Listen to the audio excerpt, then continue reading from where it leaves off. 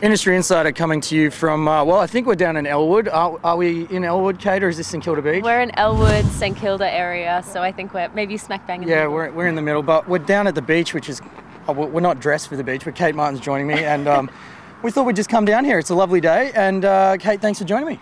Pleasure. How you doing? Really good, yeah? Really good, yeah. Excellent. Now, I came across you, it's almost going to sound weird by chance, through chance, yeah.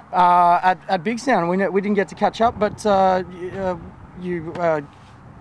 guess you came across our path again, and we had a look at a couple of your clips last night, and we thought, you know what, we've got to have a chat to you because you're doing great things. Thank you. Cheers. I had a look at the AWAKEN. What you recorded? Where was that? The Loft? Yeah. It's we did the loft sessions kind of thing.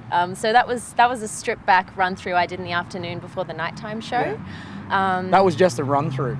Yeah. Wow. Yeah. Thanks. I guess I don't know. Like, yeah. It was. I just wanted to kind of show people the technical way that I perform it live. Yeah. Which is through a loop station. I'm like coordinating a bunch of stuff. So. Just kind of... Yeah, it was amazing to see that. And I mean, that's the first thing I picked up on. It was kind of like, hang on, is that... Wow, she's looping that. That's amazing. So you don't often see artists do that these days. Yeah, you kind of do.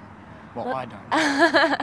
Okay, but yeah, I guess I bought that loop station, and that was the first thing I ever wrote on it. Yeah. So I find that when you buy new equipment, new toys... Play around with it a little bit. Yeah, and it inspires you to think from a different creative angle, I think. And, you know, AWAKEN was the result of buying a boomerang loop station. Yeah, right. So, yeah. Plug for those guys. Now, see, that's a bit different. A song coming out of a piece of equipment rather than a story or a... Well, I mean, there was that as well. Yeah. I mean, like, there was both sides to it. So I had I guess the drive in me. I needed to write this song. It was pent up inside of me. Yeah. It's going to come out one way or another. But I think the loop station assisted me in that process. So. Now, that came out on the 27th of September. Yes. Which was just like maybe just a week ago, right? Yeah. How's it going so far? So good. Yeah, it's being received well? Yep. I'm kind of overwhelmed with the response so far. Like, it's just...